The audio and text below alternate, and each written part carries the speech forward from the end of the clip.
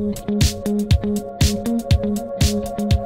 everyone, I'm Amy Elliott, a Dick's Sporting Goods product expert, and today we're talking about what to look for when buying a pair of football cleats. When it comes to your performance on the field, the cleats you choose could make a big difference. Football cleats should offer lockdown traction, support and comfort, and be lightweight. When looking for a pair of cleats, start by considering the level of ankle support you need.